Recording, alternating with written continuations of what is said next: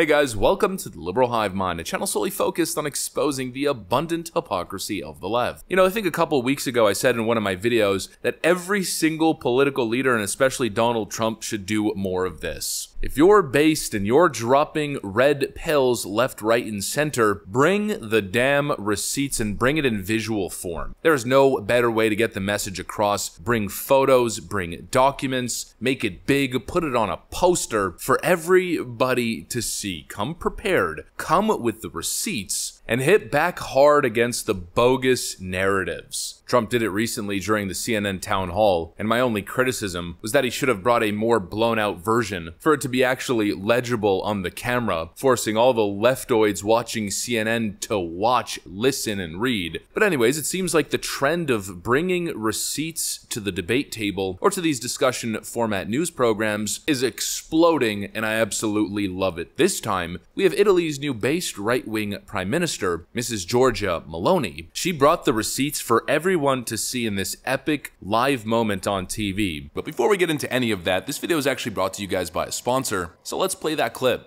As you guys know, here at the Liberal Hive Mind, we very rarely take sponsorship deals, but with a company like Ground News, it's a no-brainer. We truly live in an era of fake news, the tabloid political press. Digital news and ad-driven algorithms have made it profitable for news outlets to sensationalize content that targets specific readers based on their politics and worldview, while the solution to seeing the full picture comes in the form of the Ground News website and Ground News app, and specifically the blind spot tool that they've created. Here's a great example. These two stories with multiple sources cover important issues. For instance, the CDC is accused of ignoring science with chest-feeding advice for transgender patients. Children's Hospital agreed to pay employee to give a drag performance to school kids. Well, as you can see by the blind spot meter, there has been 0% coverage from left-wing publications. Ground News' blind spot fills in the partisan gaps, showing you everything that you might not be seeing in your own media bubble. It's a fantastic product, and so we're glad to partner up and offer you guys an exclusive offer of 30% off unlimited access if you sign up or subscribe today through the link below. Go to ground.news/hivemind to support a news platform that's doing incredible work. Alright folks, France's immigration policies, of course following the riots, have been at the forefront of the political discussion, especially in Europe, and Giorgia Meloni chimed in. Questo si chiama franco CFA. È la moneta coloniale che la Francia stampa per 14 nazioni africane, alle quali applica il signoraggio e in forza delle quali sfrutta le risorse di questa nazione. Questo è un bambino che lavora in una miniera d'oro in Burkina Faso. Il Burkina Faso è una delle nazioni più povere del mondo. Per il Burkina Faso, che ha l'oro, la Francia stampa moneta coloniale. In cambio pretende che finiscano nelle casse del tesoro francese il 50% di tutto quello che il Burkina Faso esporta. L'oro che questo bambino si infila in un cunicolo per tirare fuori finisce per lo più nelle casse dello Stato francese. Allora la soluzione non è prendere gli africani e spostarli in Europa, la soluzione è liberare l'Africa da certi europei che la sfruttano e consentire a queste persone di vivere di quello che hanno.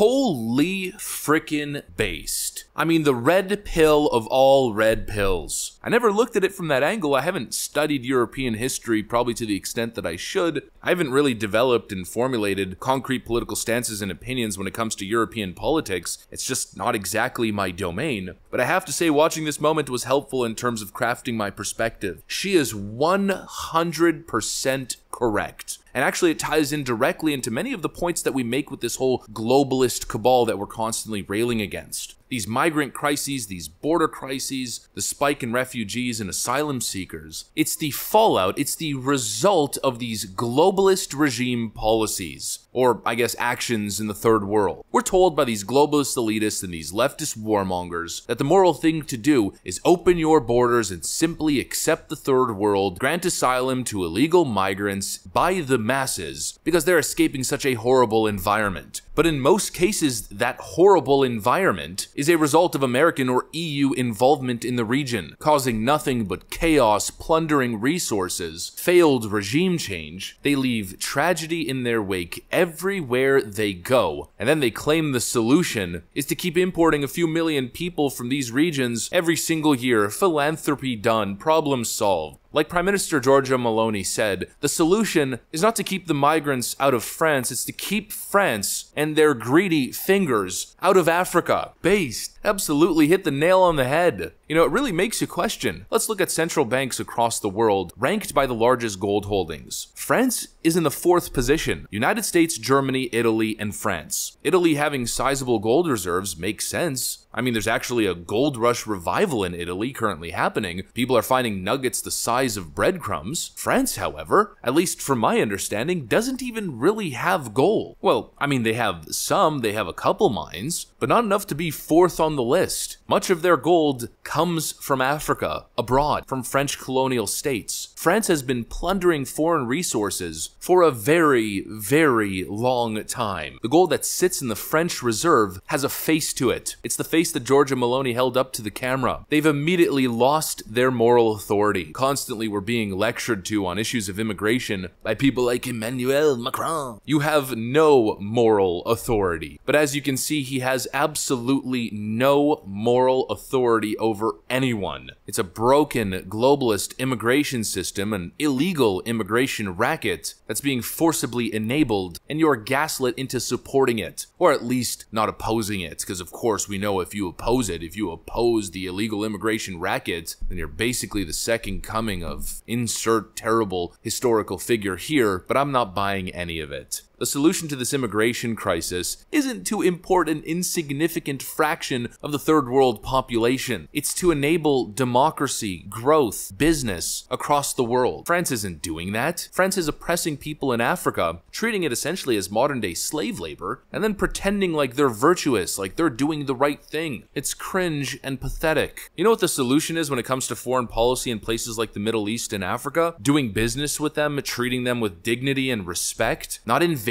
or occupying these countries, not launching regime change coups on American and EU taxpayers' dime. It's essentially leaving them alone, not enforcing our values on them, simply allowing them to exercise their basic right of being a sovereign nation and not sticking our nose into their affairs, and certainly not using their youth as essential modern-day slaves to mine our gold, precious metals, cobalt, and other minerals in awful, and I mean horrible, hazardous conditions. We enable this instability, we create this instability, we benefit off of it, and then of course the fallout, the blowback, poverty, the struggle, war, we then pat ourselves on the back as virtuous, morally clean by not enforcing our borders, claiming we're doing the right thing by refugees. Give me a break. It's a freaking racket. And of course, one more thing that I have to address. I know a lot of people in the comment section are probably going to be suggesting that Giorgia Meloni is a hypocrite, because here she is signing on in an agreement with the EU to grant 450,000 work permits for non-EU workers between 2023 and 2025, amounting to roughly 150,000 workers a year. But that's simply a distraction. That's legal migration, that's vetted migration, in order to fill economic gaps that simply exist in the West, because we're not producing children, and we're of course overly educated and privileged, and our children don't want to work hard jobs. I think that's a bogus talking point, suggesting that Giorgia Meloni is essentially on board for illegal boat migrants. It's completely ridiculous, and I just figured I'd tackle that at the end, because obviously people are going to be writing that in the comments. Italy's new prime minister continues to knock it out of the park, and this moment was powerful, incredible, and eye-opening. Thanks for watching. That's what I got for you guys, and I'll see you on the next one.